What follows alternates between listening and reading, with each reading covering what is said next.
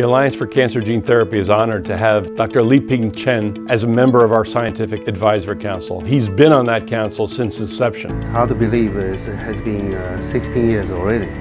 My role at ACGT, initially we participate, lay out a plan, and also about the idea about fund the investigators. He also gives some scientific guidance. I think that has been really exciting and also very productive. So very successful foundation. The gene therapy is and combined with immunotherapy. This is it's clearly the field to go. I think the ACGT will make a great effort on that. It's very appreciated. Obviously, life is complicated. There's a lot of area will need money, and I can see that. But what would be the better field than you can live longer, okay? Especially for the patient who once you have cancer, which is basically is death sentence. Late stage cancer means death. I don't see there's a better field to invest on the future to actually treat those cancers and then make people live longer.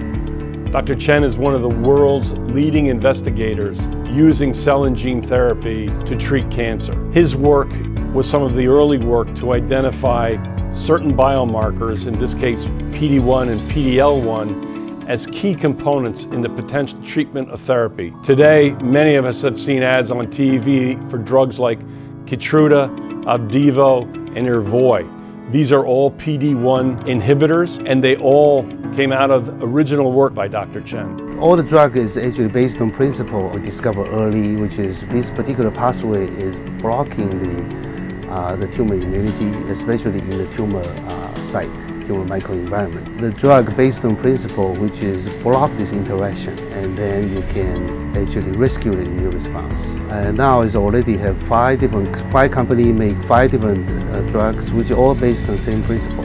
But I can see this is obviously still have lots of things need to be done. The overall approach, I think, is well accepted now by the scientific field. Now I think it's well accepted, so that I think is I will expect exciting things to happen this year.